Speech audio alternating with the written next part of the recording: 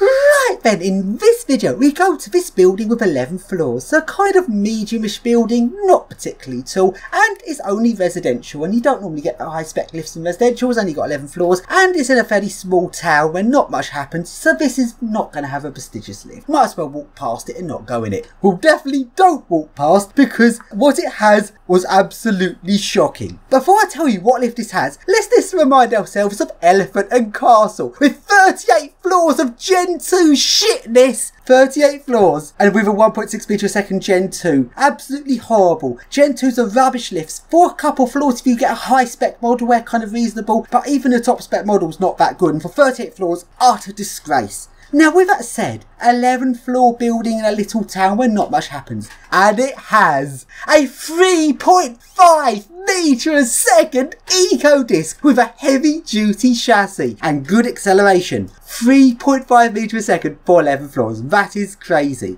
11 floors, let's see how fast the cone goes. You'd expect a 1 metre a second, but watch this. Still speed up, still speeding up. And just as it gets to top speed, it starts slowing down again from the floor. That went 3.5 to 4 metre a second for 11 floors. I've never seen anything like this. Runs at 3.5 metre a second. This is wow. Acceleration's good. Oh, just reached top speed, about 3.5. And now it starts slowing down again.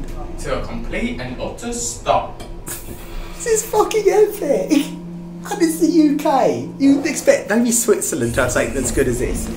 The UK. This is England. So let's go into the nose room, and it gets even weirder. This lift I was expecting to have a MX32 because it takes 1,500 kilograms and goes 3.5 metre a second. That must be far beyond what an MX18 has, surely. Well no, it's actually got an MX18. Considering an MX18 is usually has roughly the same power as the MX20. How on earth can it go 3.5 metre a second? But not just that, how does it go 3.5 metre a second and take 1,500 kilograms? An MX20 at 1,500 kilograms would only go about 1.6 metre a second. One MX20 plus the high kilowatt version maybe about 2 metre a second or possibly 2.5. But how can this lift with MX18 go 3.5 metre a second at 1,500 kilograms? This must be a very high kilowatt version of the MX18, and it must be very pushed to its limits. The amount of forces on this little tiny motor for such a big lift. I don't know how Code have done this, but wow.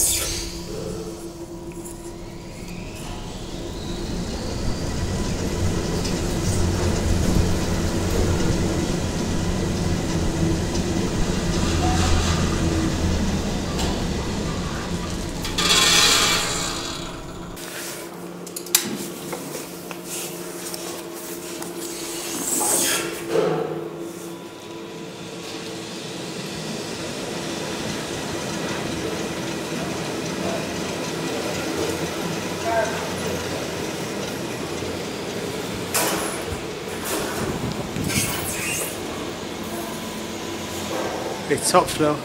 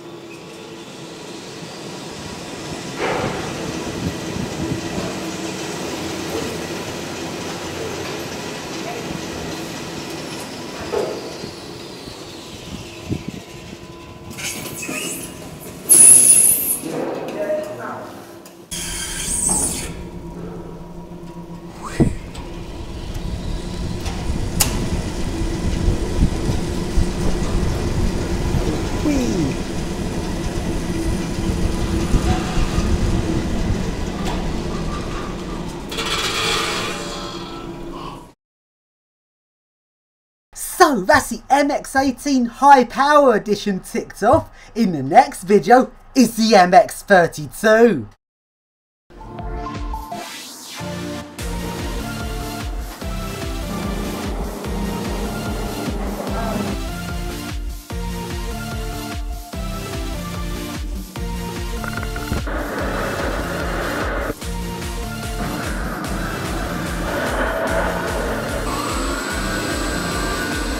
Then I'll do that.